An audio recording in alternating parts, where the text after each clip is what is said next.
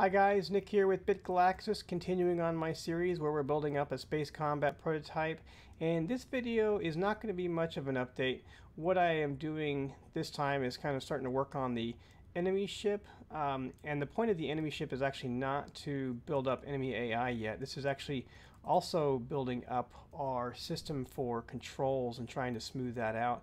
Because I figure, we're going to have to chase ships and shoot them out of the sky. Might as well be able to follow them pretty well without having much difficulty. And as you can see right here, I actually am having difficulty. I just lost the ship I was trying to chase. So, oh, there it is.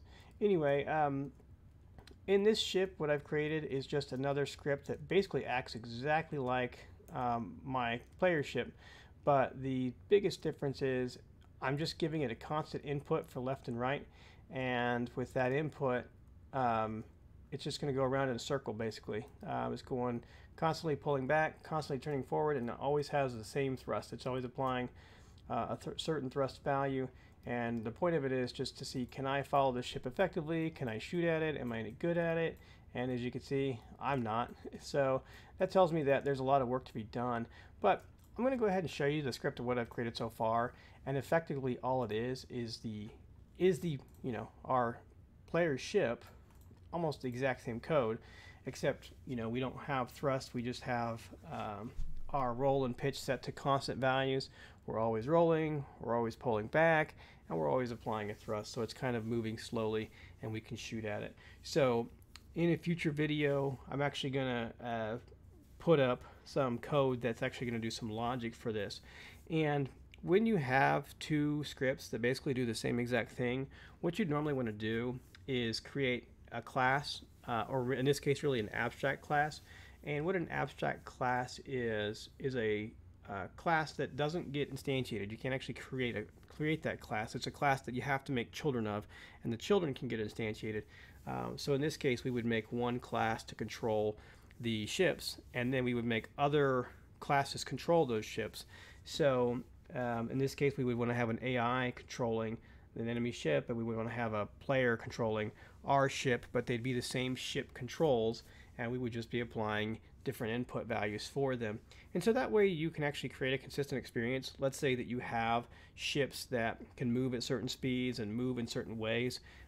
Instead of just telling the AI turn the ship and then saying you got to follow these rules to turn the ship, you've actually telling the AI you have an input and you can interface with that ship in some way.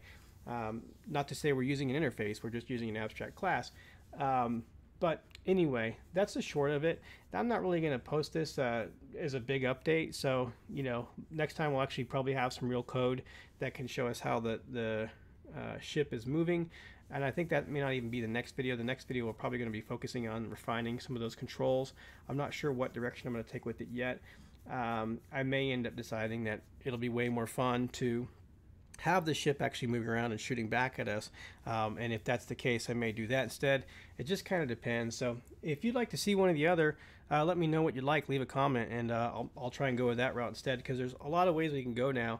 We're starting to expand our game bit by bit, one video at a time, and getting through it. But just to kind of show you what's going on here, you can see really easily we've got a little bit of stuff starting to build up, starting to look like something we can actually play. But for now, we got a lot of improvements we could certainly make. And you can see my lasers don't even hit them. It's just, they'll go right through them. But anyway, having some fun here now. Hopefully we can get something that's actually kind of enjoyable and beady.